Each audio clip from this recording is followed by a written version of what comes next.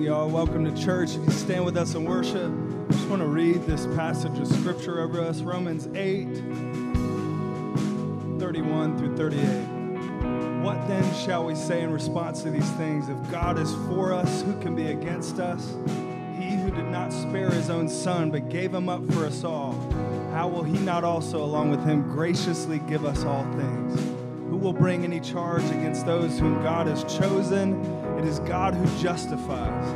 Who then is the one who God condemns? No one. Christ Jesus, who died, more than that, who was raised to life, is at the right hand of God and is also interceding for us. Who shall separate us from the love of Christ? Shall trouble or hardship or persecution or famine or nakedness or danger or sword? As it is written, for your sake we face death all day long. We are considered as sheep to be slaughtered. I love this part. The promise is, no, in all these things we are more than conquerors through him who loves us. For I am convinced that neither life nor death, neither angels nor demons, neither the present nor the future, nor any powers, neither height nor depth nor anything else in all creation will be able to separate us from the love of God that is in Christ Jesus our Lord. So that's the promise this morning. Whatever opposition we're facing, whatever hardship, nothing can separate us from the love of God. That he's for us, he's with us, he's in us, he's all around. So I want to sing about that this morning and grab hold of that promise as we see who God is more and more.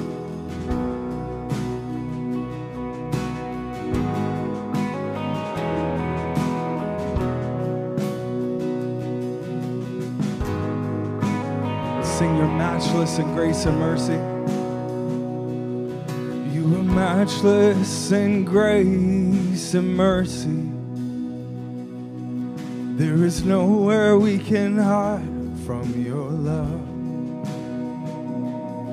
You are steadfast, never failing. You are faithful.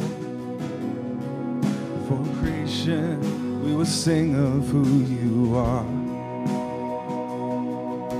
The healer of the sick and the broken. You a comfort for every heart that mourns.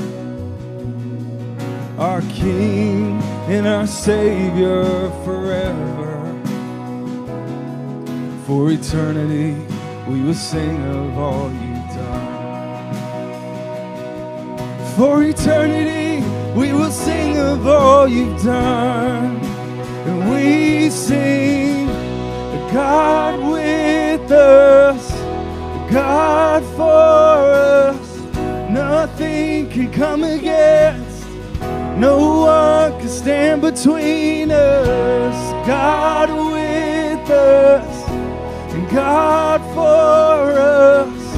Nothing can come against, no one can stand between us.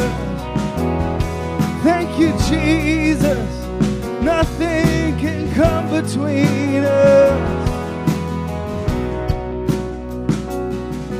Your heart, it moves with compassion. There is life, there is healing in your love. You're the Father, the Son, the Holy Spirit. For eternity, we will sing of all you've done.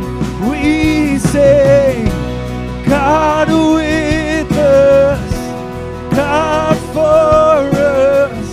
Nothing can come against, no one can stand between us. God with us, God for us. Nothing can come against, no one can stand between us. No one can stand between us. We remember there was death, you brought life, Lord. Where there was fear, you brought courage. And when I was afraid, you were with me. Now you lifted me up. You lifted me up. Where there was death, you brought life, Lord. Thank you, Jesus. Where there was fear, you brought courage. And when I was afraid, you were with me, yeah. Now you lifted me up. You lifted me up. Where there was death, you brought life, Lord. Where there was fear, you brought courage. Thank you, Lord. When I was afraid, you were with me, yeah. Now you lifted me up. You lifted me up. Now you lifted me up. You lifted me up. You lifted me up. Even now, you lifted me up. You lifted me up. You lifted me up. And we sing, God with us. You God for us. Nothing can come against. No one can stand between us. God with us. God for us. Nothing can come against. No one can stand between us. Jesus, nothing can separate us from your love. From your love.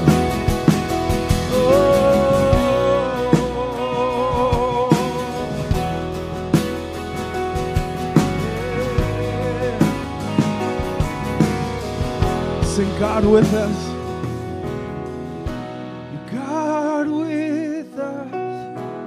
God for us. Nothing can come against. No one can stand between us. God with us. God for us. Nothing can come against. No one can stand between us.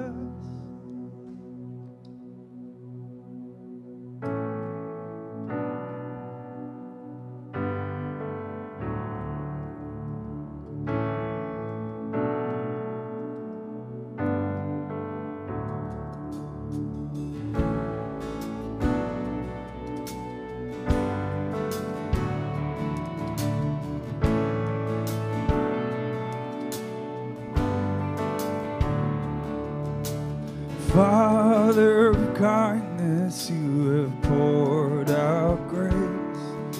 You brought me out of darkness. You have filled me with peace. Giver of mercy, you're my help in time of need. Lord, I can't help but sing. Faithful you are, and faithful forever you will be. Faithful you are. All your promises are yes and amen.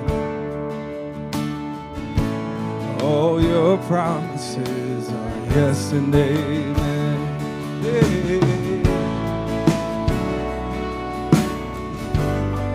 We remember your promises, God. Sing, beautiful Savior. Beautiful Savior, you have brought me near. You pulled me from the ashes. You have broken every curse. Blessed Redeemer, you have set this captive free. Lord, I can't help but sing, 'cause you're faithful.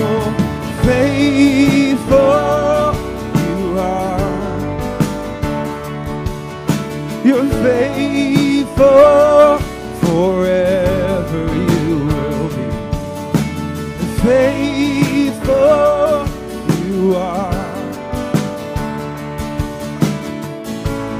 All your promises are yes and amen. And we thank you, 'cause all your promises are yes and amen. Faithful you are. Yes, you are. You're faithful. Forever you will be.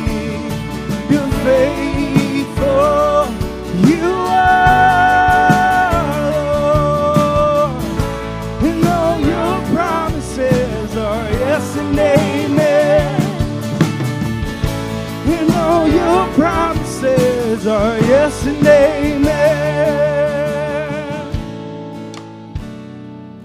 We remember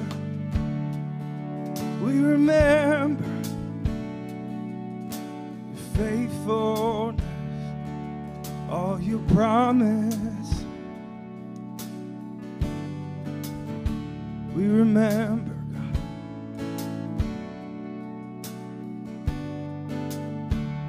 So I will rest in your promises.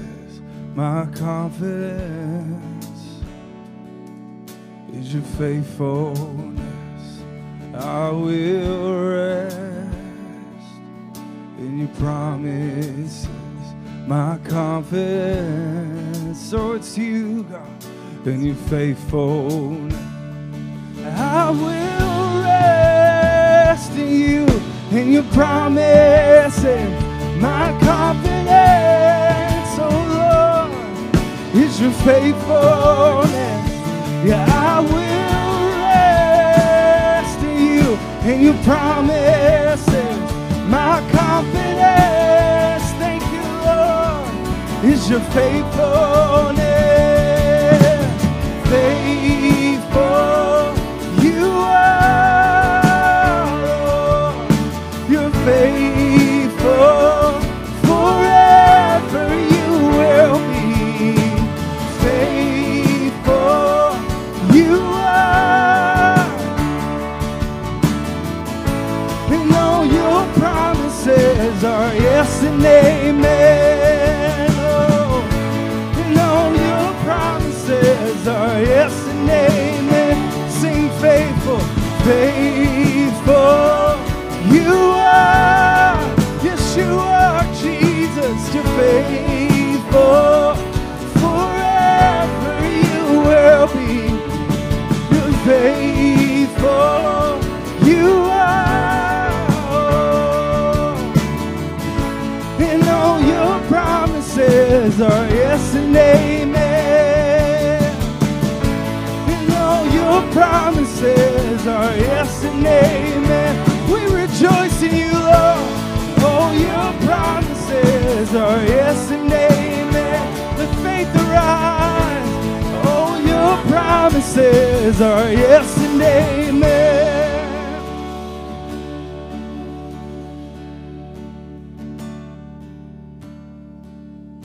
As faithful you are. You're faithful. Forever you will be. And faithful you are. All your promises are yes and amen. All your promises, yes and amen.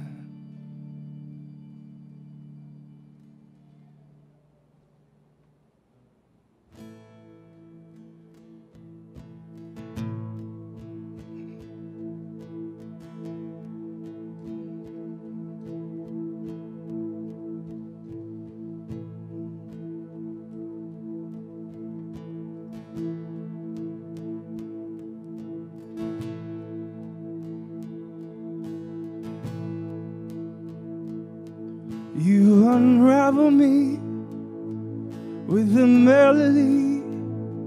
You surround me with a song of deliverance from my enemies till all my fears are gone. Sing that again. You unravel me with a melody. You surround me with a song of deliverance from my enemies till all my fears are gone. And I'm no longer a slave to fear. I am a child of God. I'm no longer a slave to fear. I am a child of God.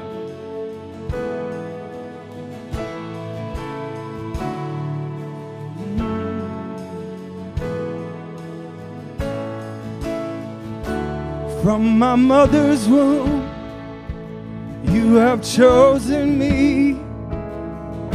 Love has called my name. I've been born again to your family. Your blood flows through my veins. From my mother's womb, from my mother's womb, you have chosen me. Your love has called my name. I've been born again to your family. Your blood flows through my veins. So I'll sing, yeah. I'm no longer a slave to fear. I am a child of God. Oh, I'm no longer a slave to fear. I am a child of God. I'm no longer a slave. I'm no longer a slave to fear. I am a child of God. Oh, I'm no longer a slave to fear. I am a child of God. We are children, Father. We are your sons and your daughters. Oh, we are your children, Father. Oh,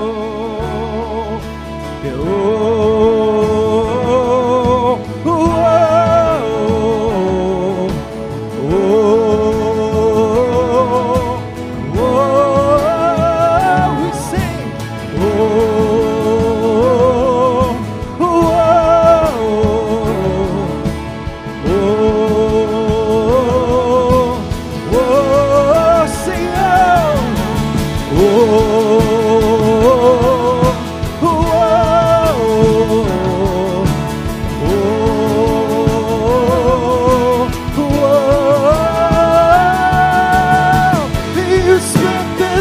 So I could walk right through it.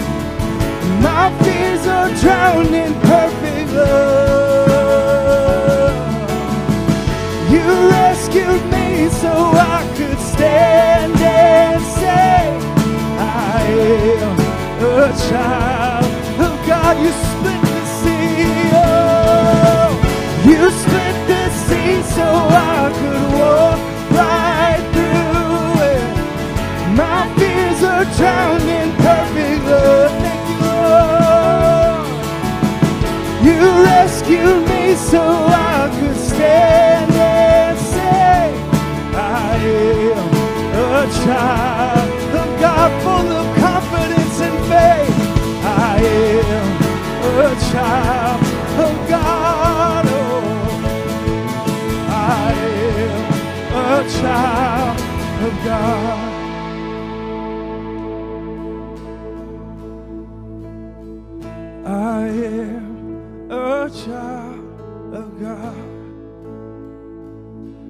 Yes, I am a child of God, and I'm no longer a slave to fear. I am a child of God. Help us to believe. I'm no longer a slave to fear. I am a child of God.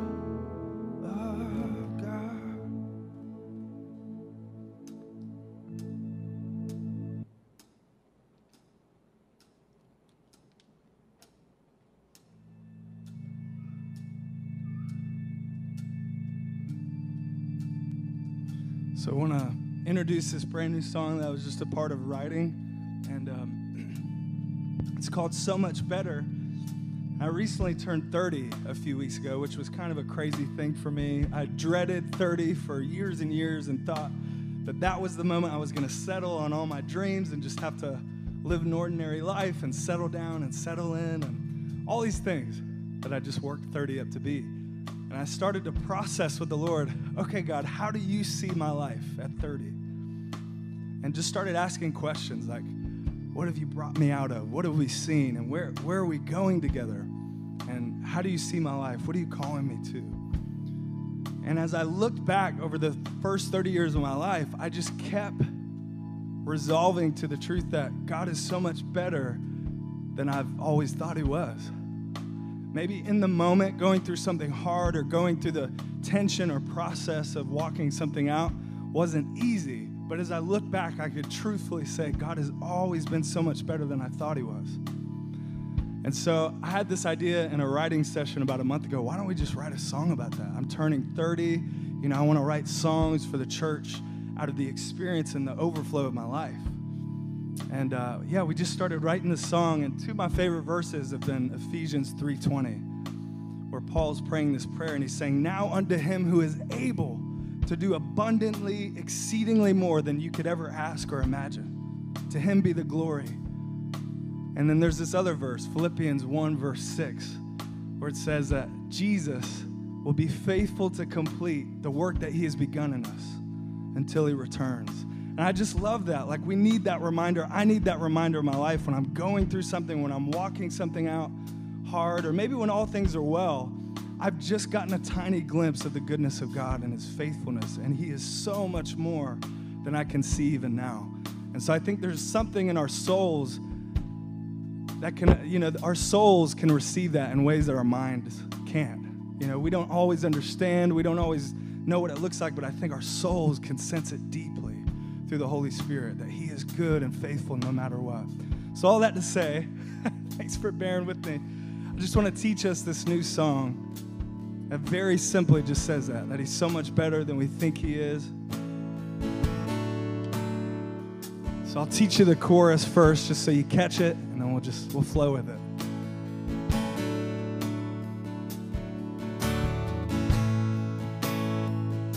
This is how the chorus goes right here. You're so much better than I think you are. The way you loved me from the very start. You're so much better than I think you are. My soul knows it well. You're so much better than I think you are. The way you loved me from the very start. You're so much better than I think you are. My soul knows it well.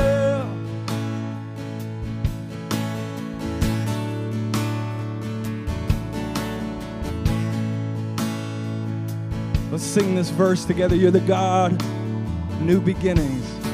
'Cause you're the God of new beginnings. You've been writing my story all along. And you're the God of second chances. Grace has always kept me in your arms. So much better.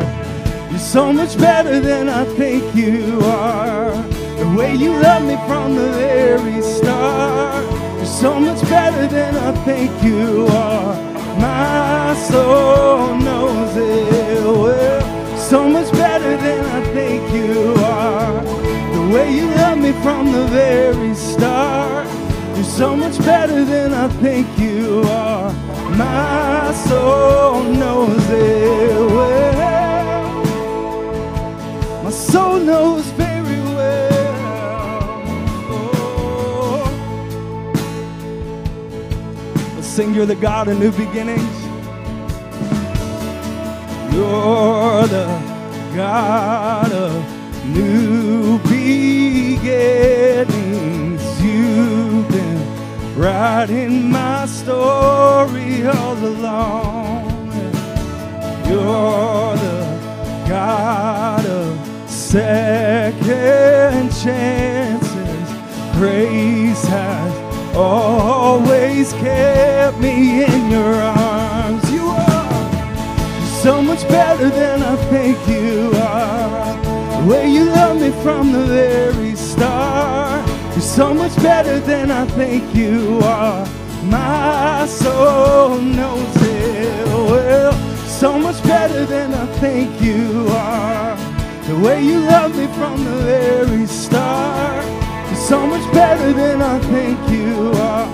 My soul knows it well. Thank you, Lord, for your goodness, your faithfulness.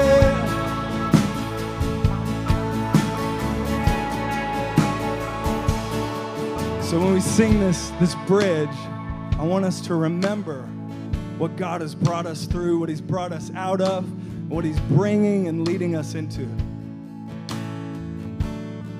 If we look back on our lives, we can see the fingerprints of God, his faithfulness, his kindness, his grace. And we just simply believe that if he's done it before, he'll do it again. And that he'll finish the work that he started in us. We can rest in that today. So let's sing that together.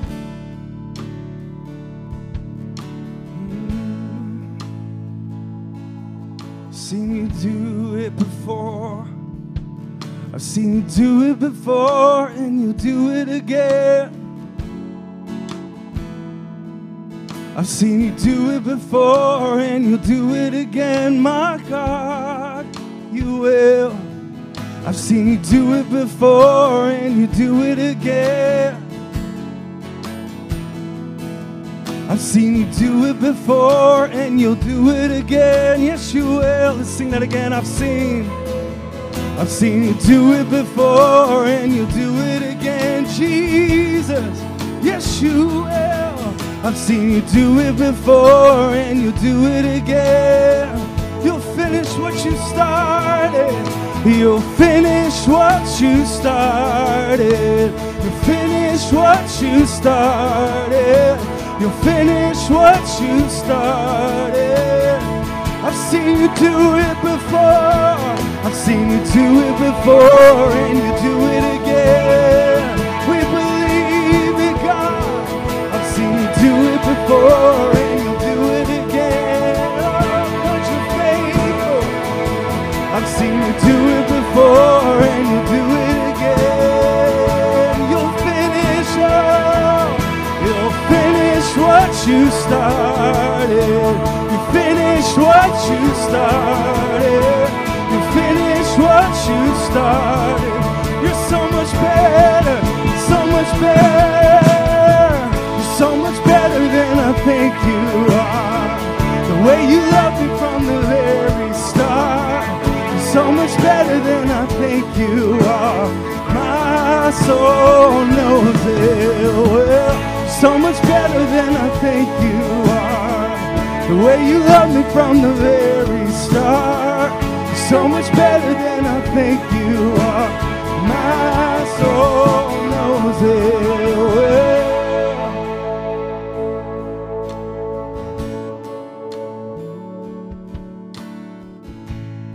So much better. Let's sing that chorus one last time together. So much better than I think you are. The way you love me from the very start. You're so much better than I think you are. My soul knows it well. You're so much better than I think you are. The way you loved me from the very start. You're so much better than I think you are. My soul knows it well.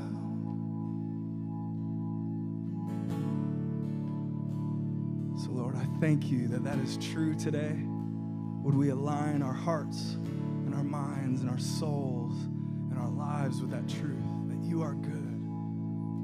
Your love, your mercy endures forever over our lives, over our world.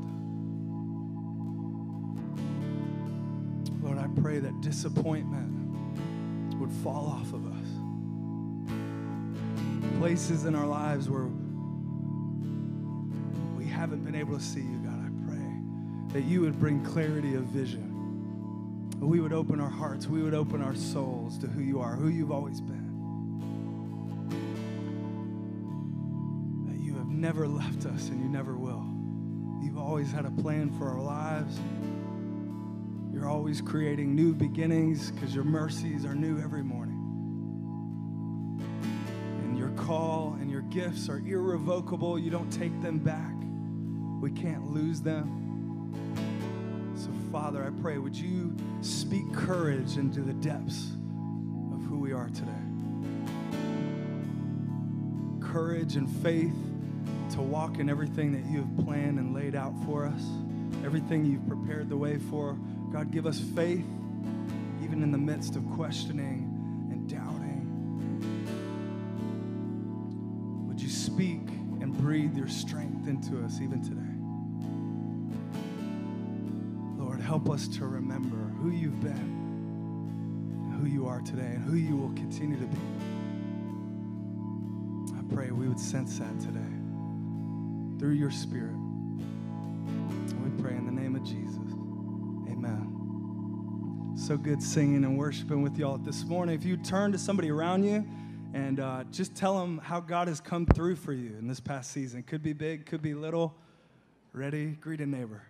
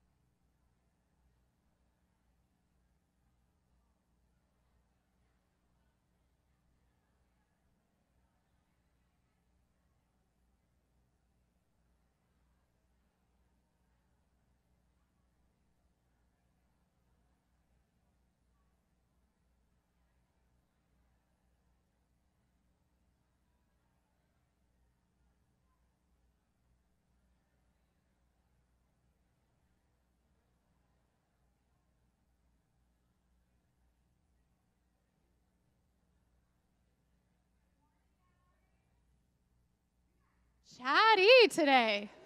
I love it. Good morning, guys. I'm Elizabeth. I am so happy to be here with you all this morning. I'm going to ask if the worship hosts would come on up and prepare to receive the offering. And as they're coming up, I want to tell you guys a little bit about my week.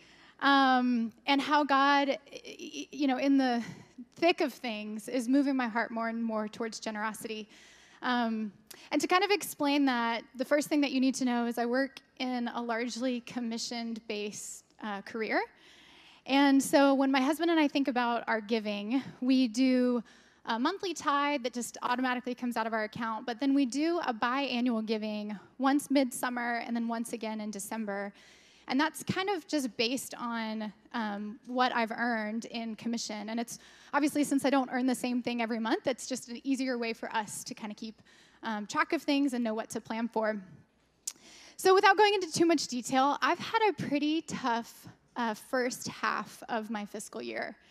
And fortunately, I got some good news towards the end of May or early June on a couple of deals that I'd been working. And Jason and I kind of thought about our biannual giving, and we kind of knew what numbers to expect and when to expect them. So we kind of put a number on what we thought we were going to give. And we were just kind of waiting for these commission checks to come through, and then we were going to give our biannual giving, and we were excited about it. But fast forward, 6 weeks later, sparing you a bunch of corporate negotiations and minutia, none of the things that we planned on have happened. In fact, this week, I found out that the two deals that I had gotten this good news on, one of them is getting moved to January, and the other one is likely not happening at all. So on Friday, after work, after a pretty rough work week, God just kind of like nudged me about our biannual giving. And I was like, at a time like this, you're going to bring that up. So I kind of just checked in with God, and I was like, okay, God, I mean, it would probably make more sense just to hold off and wait till things kind of turn around and come through. And I kind of was talking to him about like stewarding what we have wisely and putting, a lot of thought into how we plan for our giving. And I just really felt like the Holy Spirit was telling me, you need to give it anyway. And I'm a 1 on the Enneagram and a firm believer in planning. And I also believe that God really honors and values financial planning. So this like totally goes against everything like in my being, and I don't often get promptings like this. But this really wasn't a question of like frivolity. It was just a question of faith. And God was like, do you trust me? And I was like, of course I do, because that's just what we say until push comes to shove and things actually get hard and you have to make tough decisions. And I kind of felt like God was like, you need to put your money where your mouth is. So I did, and I have no idea how it's going to pan out. But I was reminded of a verse in Proverbs chapter 11, verse 24. It says, one person gives freely, yet gains even more. Another withholds unduly, but comes to poverty. A generous person will prosper. Whoever refreshes others will be refreshed. And then on down a couple verses in verse 28, it says, those who trust in their riches will fall, but the righteous will thrive like a green leaf. Church, it's like so comfortable for us to put our trust in our riches, right? Because that provides us comfort in tangible ways. And I think sometimes when God does what he did to me this week and he calls us into something uncomfortable, it's because he wants to remind us not to lay up our trust in things that are fleeting like our riches, but to lay up our trust in him. And to be honest, comfort should never be our goal, because without struggle and without discomfort, there really is no growth. So you guys just pray with me this morning over our offering. God, thank you so much for all that you've given us. I'm just reminded, I was worship this morning, I was reminded of 1 Thessalonians 5:24, where it says, faithful is he who has called you, he also will do it. Let that just rest on our hearts this morning, God, that you're never going to call us into something that you're not going to see through. And would you just honor the gifts that we've given you this morning and disperse them for the glory and the honor of your kingdom. It's in your name we pray. Amen. Okay, so while the worship hosts are receiving the offering, I have a couple announcements this morning. First off, today after the service, our security team and greeting team are going to be having lunch downstairs in room 105B. If you want to learn more about safety team, security team, or the greeting team, come on down to lunch, room 105B. There's going to be signs downstairs. You can just follow along. But please join us. Next, Next Sunday, July 29th, Kid City is going to be hosting their first ever lemonade stand to raise money for school supplies for the Cone School. So come thirsty. And if you have kiddos, just come around 9:30 so we can get set up and get started early. And then finally, this Thursday, July 26th, is our monthly prayer gathering. It's going to be at 7 p.m. at Sarah and Ethan Flynn's house. And I actually want to invite Sarah. Sarah, are you around? Oh, hi. I want to invite Sarah to come up and share a little bit more around what to expect and her and Ethan's heart around this. Thank you, dear. Thanks. So full disclosure, I prayed about a prayer announcement. And I got permission from Rachel to tell a little story. So first, when I was thinking about what I wanted to communicate about prayer, I was like, okay, God, I'm going to share this epic story and then about all the things you've done, and then everyone's going to want to come pray. Like, it was pretty arrogant, right? And very adult in my thinking.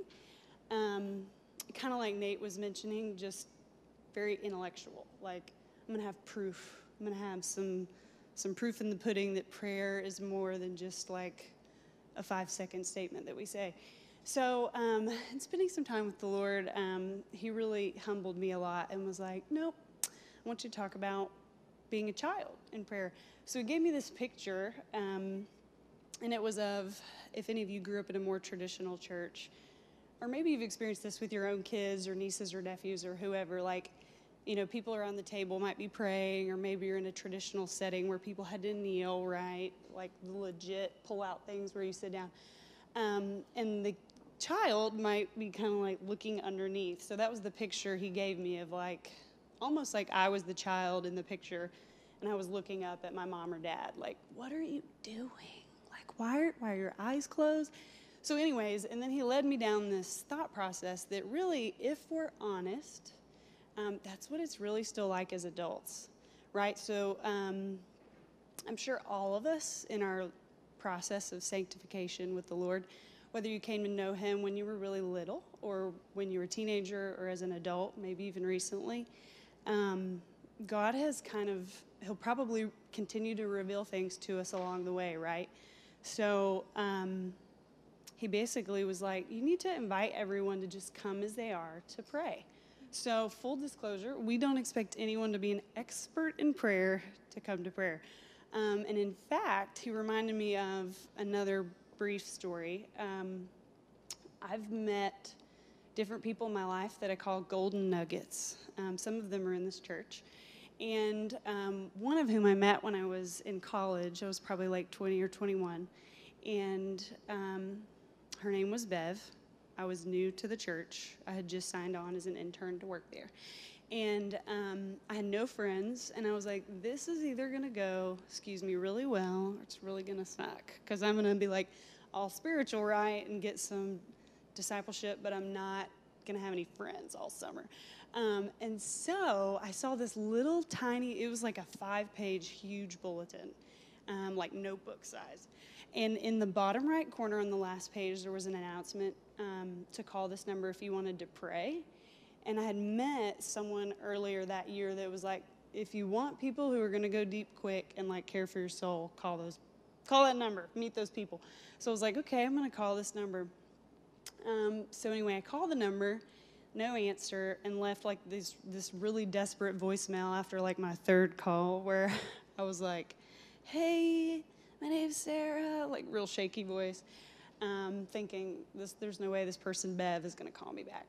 Anyway, I got woken up at like 6:30 in the morning the next day by Bev. And Bev turned out to be a 75-year-old woman who had battled cancer 3 different times. And we actually discovered that she was my neighbor. She lived a couple blocks over. So the short version is I ended up riding my bike to Bev's house probably 2 to 3 times a week. And it was because I was so curious about her prayer life. She literally had a felt giant banner over her house, like in her house. When you walk in, you're like, what is that? And she was like, oh, I just read about that in the Word, so I thought I'd make my own banner. And I'm like, all right, does everybody have to have a banner? Like, as a fairly new Christian. And then she talked to God like she knew him, and she had designated space and time. And sometimes when we were really quiet in prayer, she would just spontaneously start singing, and I was like, what are you doing? Like, I'm in the dark here. I don't know about these things. But she just didn't care. She just did her own thing. So anyway, all that to say, she tremendously impacted my life, and I've had many Bevs along the way. Many people who taught me how to listen to God's voice and how to pray with him in the quiet place. So we would love at Church of the City to create the same space that Bev created for me. We hope to create that here at church, but then also on Thursday nights. And they have been phenomenal for those of you who've been, know. So all that to say, here's the deets. If you want to get your phone out, put in these little specific details about date, time, and place. It'll be this Thursday, July 26th. It's probably behind me. From 7 to 8:30. It'll be at our house, and I think our address should be in the bulletin. And just so you know what you're getting yourself into when you get there, it's kind of like Christian terms, a guided popcorn prayer. So what that means is it's a guided time, right? Everybody's not talking simultaneously. There'll be times where it's quiet, times where we'll listen, and then times where someone might feel led to pray a certain thing. So that's typically how it goes. I wanted to leave you all with these last two verses. The first one is from John 15:15, and it says, I no longer call you servant, because a servant does not know his master's business. Instead, I've called you friends, for everything that I have learned from my Father, I have made known to you. And then the last one is Luke 11:1, and it says, Lord, teach us to pray, just as John taught his disciples to pray. And he said to them, when you pray, say this. And he taught them the Lord's Prayer. So I'm going to pray really quick after our prayer announcement. Lord, we just humbly come before you as the church, as the body, and we just ask that you teach us to pray. We admit that we are like children, and that as adults, our hearts can be very disconnected from our spirit, and so we want those to be connected, and we really want to experience the mystery of prayer, the sanctification that you bring through it, and just the intimacy of knowing you personally. We thank you for your mercy. In Jesus' name, amen. Thanks. Amen. Thank you. Okay, so that was a very long announcements. Thanks for bearing with us. It's my honor to ask Christy McClellan to come up and share with us this morning. Christy is our pastor of discipleship at Church of the City Franklin, and if you have not had the pleasure of knowing her or sitting under her teaching yet, you're in for a huge treat. This woman has dedicated her life to teaching the scriptures through a Middle Eastern lens and really applying historical context to what we see in the scriptures. So without further ado, come on up. Give her a warm welcome. Thank you. Love you, lady. Thank you. Good morning. Man, it's great to be with you all today. I think it's my second time being able to be here with the Sylvan family. This is a fun month for me. As you all know, we're in the middle of a series called Summer for the Soul, and I have the opportunity to teach at all 4 of our campuses here this month, everywhere except for New York, and I'm loving it because what that means is I get to see kind of all of the Church of the City family in the region and to bear witness to what God is doing. I had coffee with Pastor Brad, I believe it was last week, and he was just sharing how the kingdom of God is coming down here through Sylvan, through you all. I know August is coming, which means it's back to school, and just your care, your intentionality, your investment in the Cone School here, the community is hearing about it. And I hear that you all are waiting for the carpet to come in, still waiting to finish everything, so we're praying for that. But I want to just say thank you for having me here this morning, for allowing me to be with you and among you, this opportunity for God to really minister to my soul along your soul here in this summer series called Summer for the Soul. As we get ready to dive in this morning, I wanted to begin with a scripture about the Word of God. I accepted Christ when I was 9 years old. I grew up in rural Mississippi, and the first thing that changed about me that I wouldn't have been able to communicate as a 9-year-old, but the Spirit of God in me as a new believer, is He gave me this insane curiosity for the Bible. So I'm a 9-year-old reading the Bible, asking my pastor, where are the dinosaurs and the story, and I need to understand these things. And when you fast forward, many of you know for the past 10 years I've been taking teams to Israel for biblical study trips. And when the Hebrews talk about reading the Bible, they don't talk about reading it, they talk about eating it. The scriptures are like food. You take it in, you let it do its work. I grew up with language of having a daily quiet time in the scriptures, but a Jewish person will tell you that their daily Bible reading, they call it their parashah. And it's where we get the word portion. It's their daily portion in the scriptures that they're going to eat. They're going to take it in. They're going to trust God to do something with it. And so I wanted to begin with this quote today as we get ready for our parashah or our scripture today. It's by a man named Gregory the Great, and he once wrote this: "The scriptures are like a river, broad and deep. They are shallow enough here for the lamb to go wading, but deep enough there for the elephant to swim." I love that. And I think the encouragement is whatever you are, wherever you are, whoever you are, can we all just get in the river together today? Let's just get in the river of the Word of God and let it take us where it wants to take us. Let it do what it wants to do. So, church family, with that being said, would you stand with me in reverence of the Word of God this morning? Our key parashah, our portion today that we're going to begin with, is found in Psalm 19, verses 7 to 11, and it reads like this: "The law of the Lord is perfect, reviving the soul. The statutes of the Lord are trustworthy, making wise the simple. The precepts of the Lord are right, giving joy to the heart. The commands of the Lord are radiant, giving light to the eyes. The fear of the Lord is pure, enduring forever. The ordinances of the Lord are sure and altogether righteous. They are more precious than gold, than much pure gold. They are sweeter than honey from the comb. By them is your servant warned, in keeping them there is great delight." So would you just bow your heads and let's pray. Lord, here we are again, another Sunday morning. And Lord, we've said no to everything else to say yes to you and being here in this place together as your church. And so, Lord, as we pull up our chairs to this biblical table, Lord, we freely and adamantly acknowledge that it is you who right now, by the power of the Spirit, will break open your word, you will break it down into bite-sized pieces, and you will feed every single one of us in this room. So, Lord, we just open ourselves to you right now. Would you give us eyes to see? Would you give us ears to hear? Would you be the lifter of our heads and the strength in our frame? Lord, would you grace us this morning to behold you through the Word of God? And Lord, would it be good for our souls here in this summer series? Lord, you've been tending to us, proving yourself, showing yourself. So Lord, would your manifold love find us yet again this morning?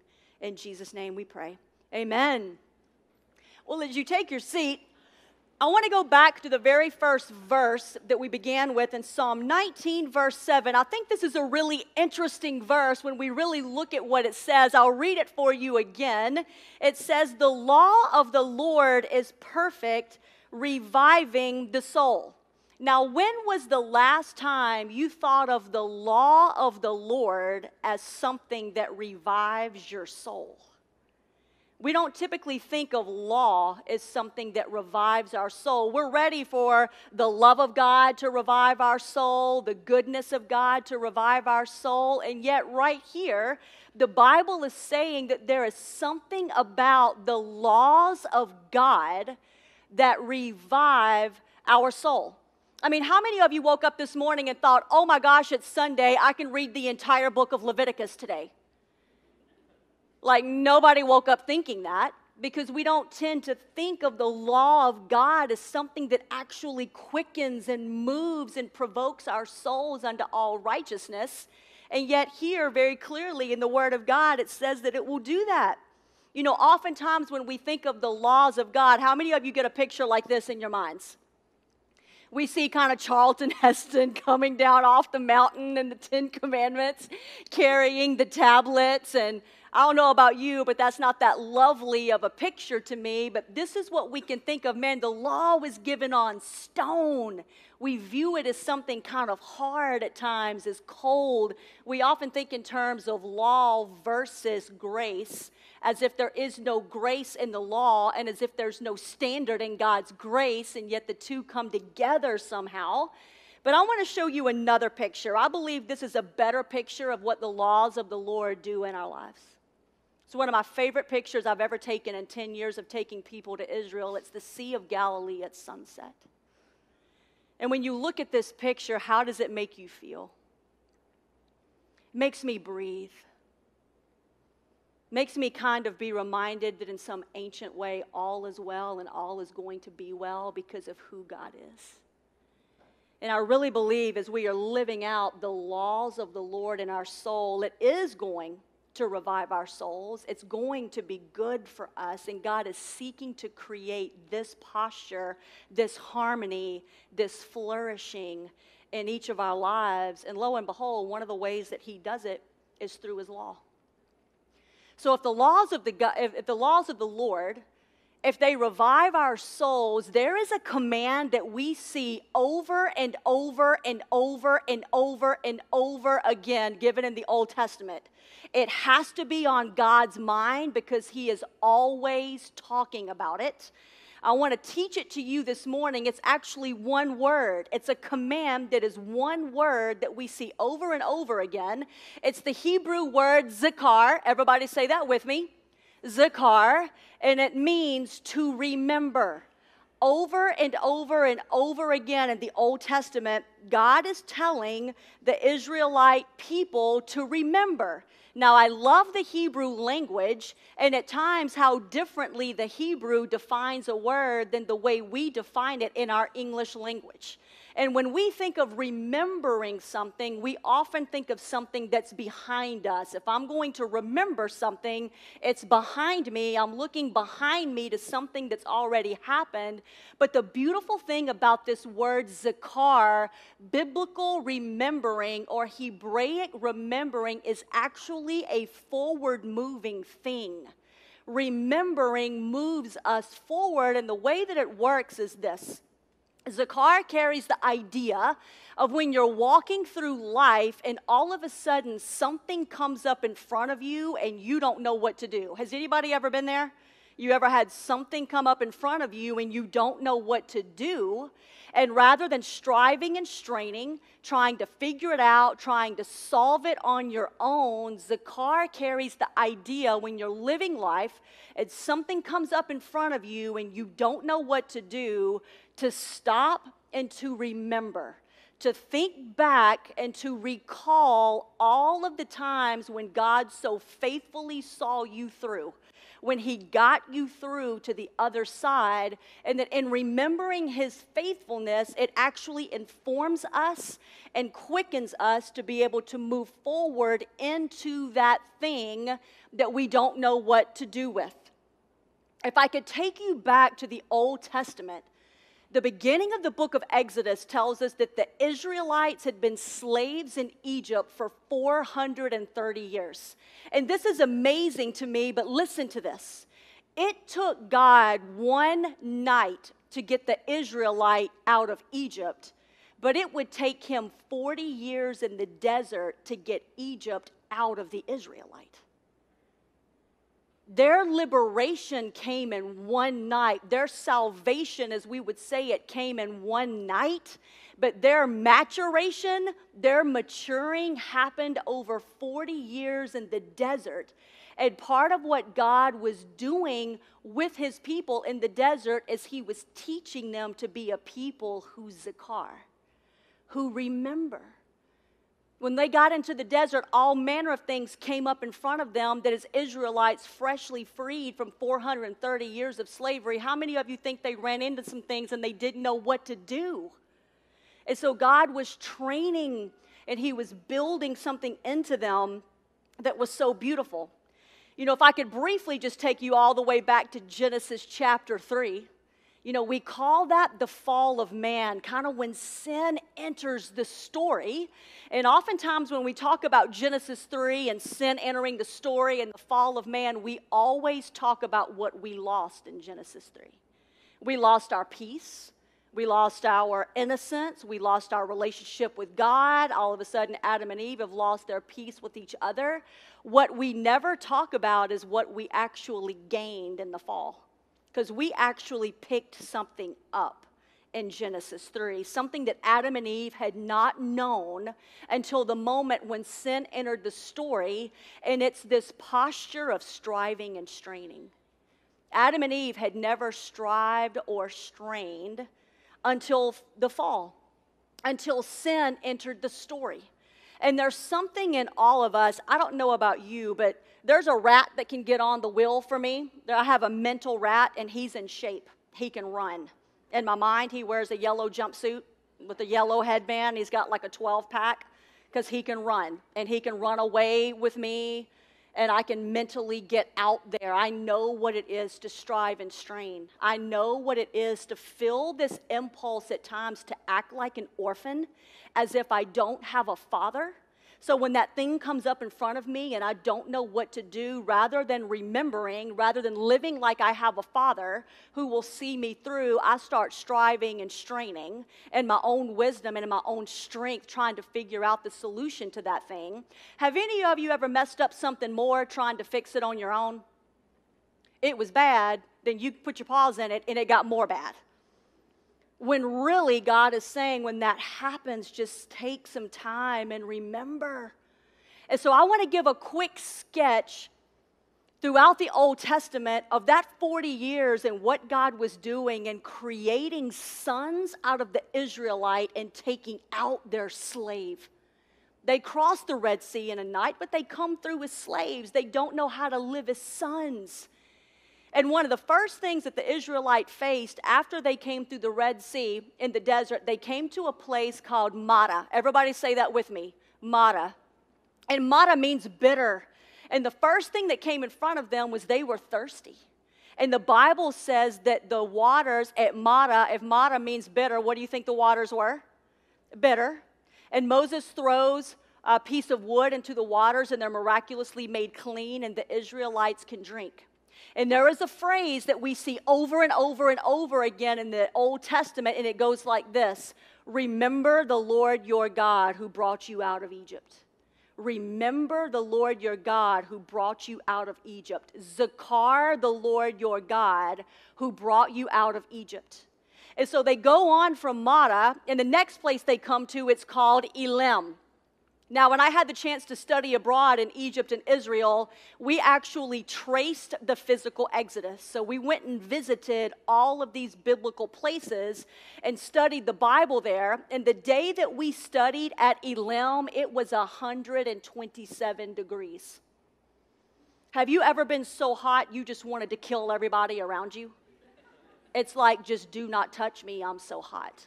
I mean, you get off the bus and you're just sweating. It was so hard to even pay attention that day. And so they come to Elim, and now they're experiencing hunger. Remember the Lord your God who brought you out of Egypt and who watered you at Mara. In other words, if I could bring you out of Egypt, if I can water you at Mara, can I not feed you at Elim? God was creating them to be sons who knew how to remember. And it's at Elim that God started providing food miraculously for the Israelite into the desert. And then they travel on and they come to a place called Rephidim. And here they're going to have their first battle, their first collision in the desert, because the Amalekites were at Rephidim. Now, if I could just explain the Amalekites for you at this time in history, just think of an entire army full of dudes who look like LeBron James. They are just formidable, big, and they know how to fight. Remember the Lord your God who brought you out of Egypt, who watered you at Madah, and who fed you at Elim. In other words, if I could bring you out of Egypt, if I can water you at Madah, and if I could feed you at Elim, can I not face the Amalekites for you? He was creating them to be a people with remembrance, who know how to zakar when something comes up in front of them. The Bible says remembering is good for our souls. And it's that beautiful story of Moses, and you know it. He goes up on a mountain at Rephidim with his friends Aaron and Hur. And the Bible says as long as Moses' arms were raised, the Israelites were winning against the Amalekites. And anytime Moses' arms came down, they were losing against the Amalekites. And so Aaron and Hur helped him hold his arms in the air. It's this beautiful picture of friendship and just of a communal way of living. And they defeated the Amalekites. I mean, you come to the book of Deuteronomy, and they've spent 40 years in the desert. Anybody feel like you're spending 40 years in a desert right now? You're just waiting and praying to get out of this season. Remember the Lord your God who brought you out of Egypt, who watered you at Madah, who fed you at Elim, who faced the Amalekites and put them down for you. In all your years in the desert, your shoes never wore out, your clothes never wore out, you were watered and you were fed. God had shifted something in the Israelite, and now they're getting ready to go into Canaan, and they no longer live like slaves, they live like sons. And God is trying to create rhythms of remembrance in us. You know, one of the most beautiful things about the desert for me is the way that the Israelites spent their Sabbath, their Shabbat. They would cease their work and they would all get together and they would light their Sabbath fires or their Shabbat fires. And if you're ceasing your work, what do you do all day on a Sunday? They would get together and they would tell their God stories. They would tell their God stories. They would remind each other of God's faithful record and history in their lives. There's something about remembering that is good for our souls. When was the last time you took some time to recall, to remember, to remind yourself of what God has already done in your life, even leading up to this moment? I want to show you two passages of Scripture that actually say that remembering is good for our souls. We're in the middle of this Summer for the Soul series. In Psalm 42, verses 5 and 6, it says this: "Why are you downcast, O my soul? Why so disturbed within me? Put your hope in God, for I will yet praise him, my Savior and my God. My soul is downcast within me, therefore I will remember you." So the Bible is saying that when our souls are downcast, and some of you may be here today and you would say that your soul in this season is downcast, the Bible is saying, zakar. Remember, look back at what God has already done in your lives. One more in Psalm 103. I wish I had time to read this entire psalm to you. It's amazing. Maybe you could eat it later today after you get home. But Psalm 103 verses 1 through 5 says this: "Praise the Lord, O my soul. All my inmost being, praise his holy name. Praise the Lord, O my soul, and forget not all his benefits, who forgives all your sins and heals all of your diseases, who redeems your life from the pit and crowns you with love and compassion, who satisfies your desires with good things so that your youth is renewed like the eagles." Now, if you are not forgetting, what are you doing? Remembering. And the Bible says if you want your youth to be renewed like the eagles, that the way to do it is to remember. You know, there's something really interesting about us as human beings. It doesn't matter where you are, how old you are, what language you speak, but somehow we tend to be a forgetful people. We can easily forget what God has done. I want to show you one of my favorite quotes. It's by a man named Charles Spurgeon, and he once wrote this: "We are too prone to engrave our trials in marble and write our blessings in the sand." We are too prone to engrave our trials in marble and write our blessings in the sand. I don't know about you, but my pain is always with me. If you ask me, Christy, what's broken you in half in this life, I can readily tell you. But I have already forgotten some things that God did in my life 3 months ago. I don't know how it is we remember our pain, but at times we forget the things that God has done. I don't know about you, but I'm asking God to cultivate rhythms of remembering in me. I want to be a person who can zakar. I want to live like a son and not like an orphan. I want to be able to remember. Every January I start a new journal, and I write in it over the course of the entire year. And every December I take 3 days and I go back and I read my journal for that year. And I'm always amazed at the things that God has done just in that year that I've already forgotten. Like, I clearly need to be postured in remembering. And this became very real for me probably about 2 years ago. As many of you know, I'd served on staff at a church for 17 years. Life was clicking along. I have such a passion to teach Bible and take people to Israel and Turkey and Greece and Italy. I'm a visual learner. I want to study the Bible where it happened. And I felt like God was coming to me and saying, Christy, it's time for you to take that leap. It's time for you to take that jump. I want to align you to better do what I've called you to do. Now, at that time in my life, all of my other transitions had been directional, like lily pads. Okay, I'm leaving here, but I'm jumping here. I always knew where I was going. I knew what was next. This was the first time God kept coming to me and saying, Christy, it's time to take the leap. And I kept going, great, where are we going? Silence. Has God ever told you what to do and then didn't seem to tell you how to do it? I'm like, God, I need you to finish out the rest of this story. I'll take the leap, but where are we going? And it was silence. And over several months, it became clear to me that God was actually asking me for the first time in my life to leap to nothing. To leap first, and it would all get figured out later. Now, for some of you who are more adventurous, that might sound like fun to you. But for me and my story, I'm Captain Safety. And I need to know the next things. I'm a planner. I'm a 2 on the Enneagram, Liz, but I'm a planner. And the idea of jumping into nothing, I'm single. How many of you know Franklin ain't cheap? Like, you're asking me just to walk away from everything I know, to leave a job without having a job. And y'all, it was like a terror for me. I had never had a panic attack in my life until that season. I was struggling. And man, God gave me the grace to actually take the leap, which I'm a little bit amazed at. If you need to know what God can do, He can make Captain Safety take a leap into nothing. And so I took that leap by faith, and I'm probably 30 days into it. 30 days after resigning from this church where I'd been for 17 years, and all of a sudden, my car developed a gas leak, and it was going to cost more to fix it than the value of the car. And I'm like, God, wait a minute. I don't get this. I did my part. You're supposed to do your part. Everything's supposed to start coming together. And it seemed like it was moving in exactly the opposite direction of that. And probably 6 weeks after my car, I'm sitting on my front porch drinking coffee one morning. It's a sunny, beautiful, warm day. And I look over to the right, and I notice there's water coming out from underneath my garage door. And I think, that's not normal. And that's not good.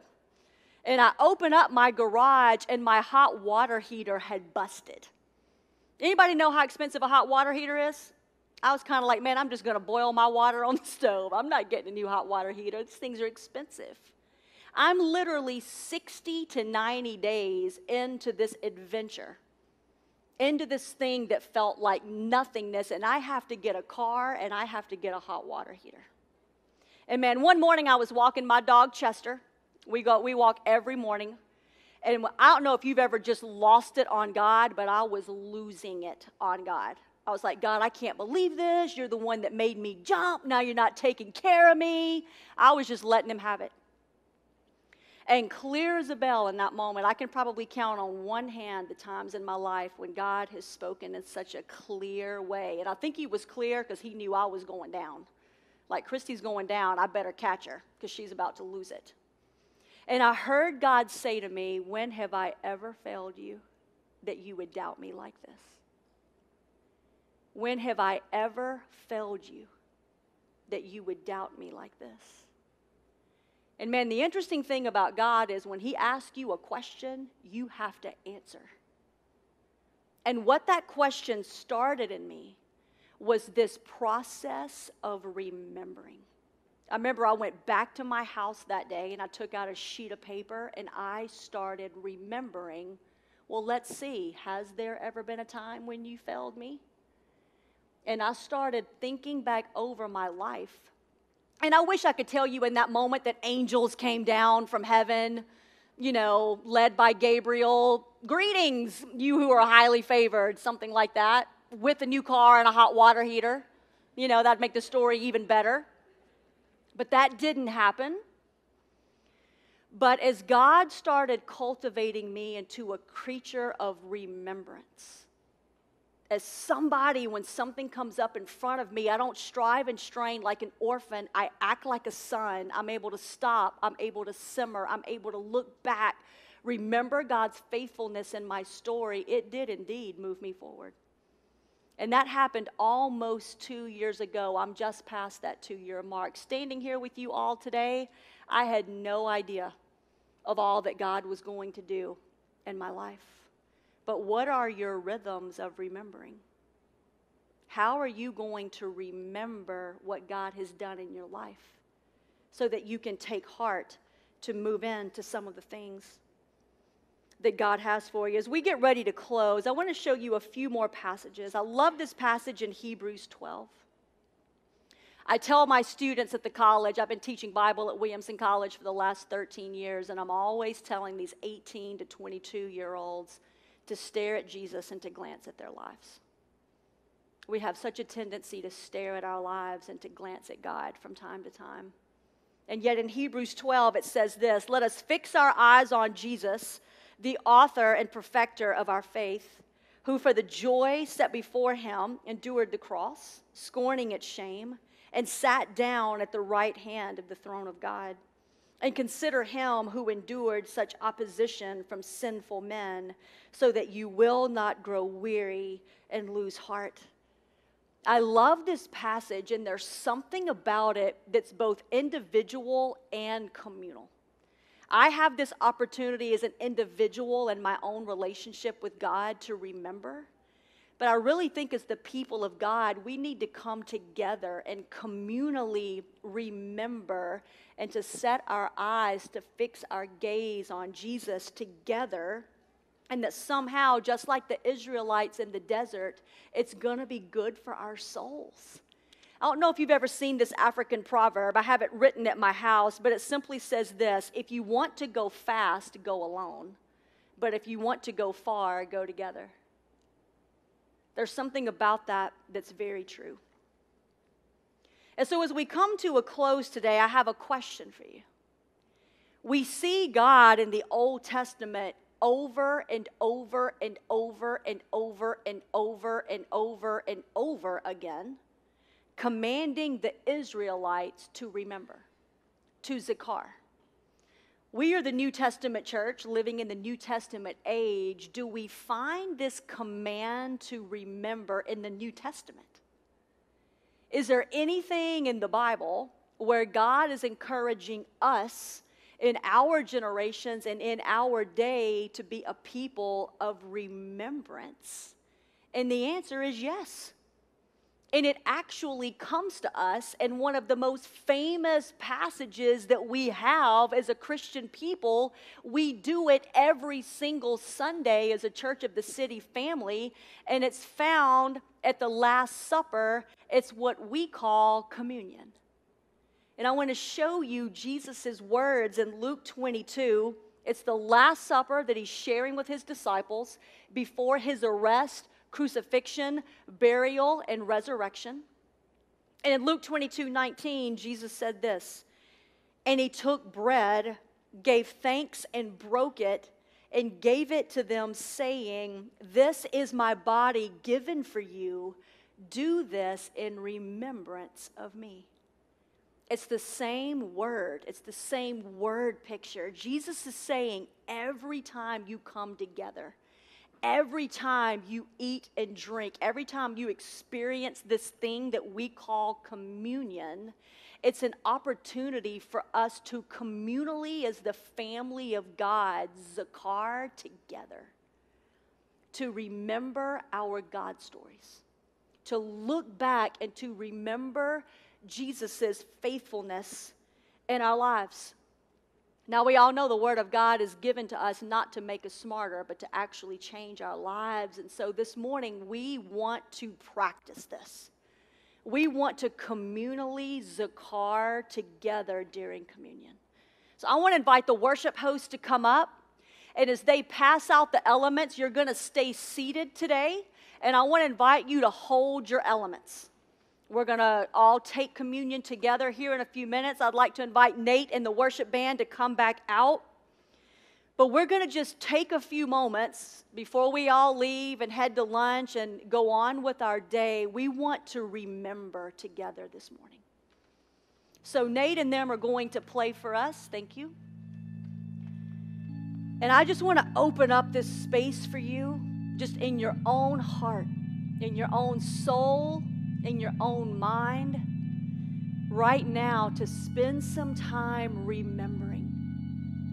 Nate talked about that song he wrote, it came out of him remembering God's faithfulness in his life, his first 30 years. So we're just going to enter into a time of quiet as they play. This is your time to remember before the Lord. Hold your elements. And in a few moments, we'll take communion together. We'll sing a song together, and we'll be done. But take some time to Zakar this morning.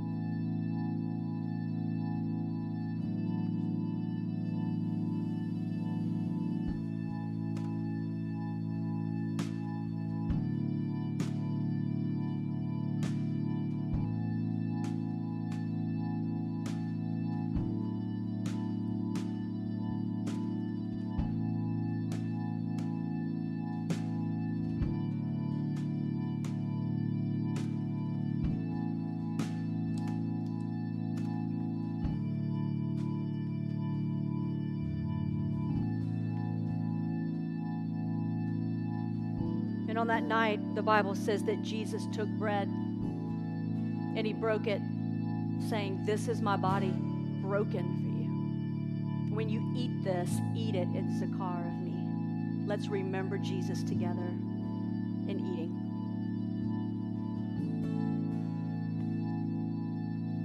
And on that same night, the Bible says that Jesus took the cup and he said, "This is my blood shed for you, the blood of the new covenant. When you drink this, drink it in Zakar of me." Let's remember Jesus together in drinking.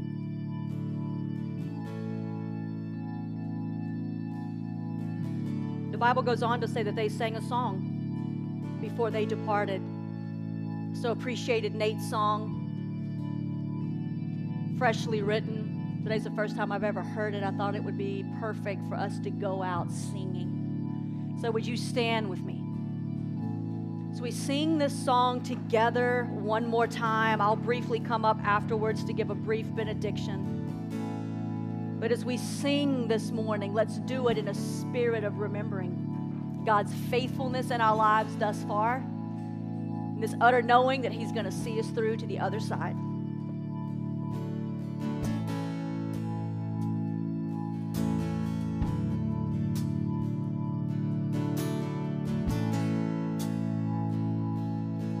Sing, you're the God of new beginnings. You're the God of new beginnings. You've been writing my story all along. You're the God of second chances. Grace has always kept me in your arms. You're so much better than I think you are. The way you love me from the very start. So much better than I think you are. My soul knows it well. So much better than I think you are. The way you love me from the very start. So much better than I think you are.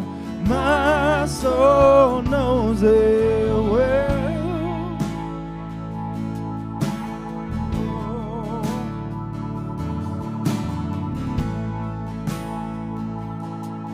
Sing, I've seen you do it before. I've seen you do it before, and you'll do it again. Yeah. I've seen you do it before, and you do it again. I remember how you've moved, God. I've seen you do it before, and you'll do it again. Thank you, Lord, yeah. I've seen you do it before, and you'll do it again. You'll finish, oh, you'll finish what you started. You'll finish what you started. You'll finish what you started. Oh, I've seen you do it. I've seen you do it before, and you'll do it again. Thank you, Jesus. I've seen you do it before, and you'll do it again. Before, and you'll do it again. You'll finish the work, Lord. You'll finish what you started. You'll finish what you started. You'll finish what you started. You're so much better, yeah. You're so much better than I think you are. The way you love me from the very start. You're so much better than I think you are. My soul knows it well. You're so much better than I think you are. The way you love me from the very start. You're so much better than I think you are. My soul knows it well. You're so much better than I think you are. The way you love me from the very start. You're so much better than I think you are.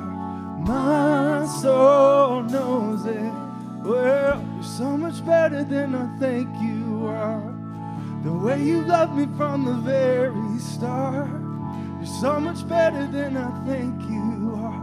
My soul knows it well.